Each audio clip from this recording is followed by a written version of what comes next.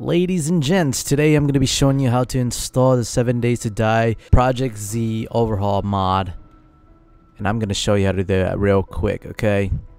Alright, so this is going to be for version 2.1. To make sure you're on version 2.1, just go to your Steam homepage, library, go to your 7 Days to Die, go to properties, betas, and make sure your beta participation is on version 2.1.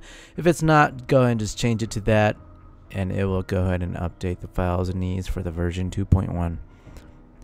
Alright, and once you're done with that, just go to installed files and go to browse, and we're gonna want to make sure that we have a mods folder. If you already have existing mods in this mods folder, you may want to rename this folder to mods-old or something that you can indicate that it's an old mod.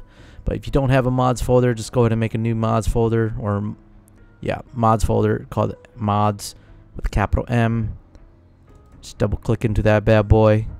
Alright, and now we're gonna go and download the ProjectZ Overhaul mod, which you can find at 7 Days to Die mods or in Nexus Mods.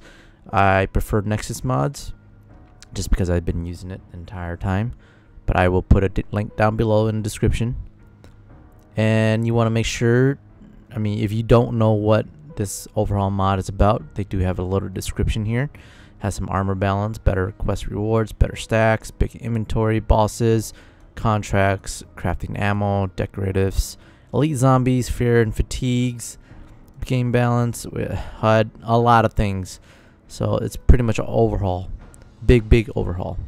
Alright, and you want to go to the file sections and do a manual download. Alright, and if you don't have the premium, you'll be doing the slow version, so just hit the slow download and go ahead and download it. Alright, once you do have it downloaded, just right click and make sure you do have 7-zip downloaded. That way you can extract the files. And I'm going to do extract files.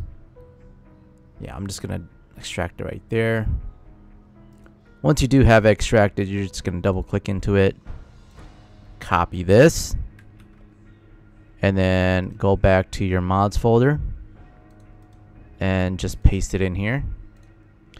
Alright, and what it should ultimately look like is just this. It should have the ProjectZ Free 2.1 and all these configs.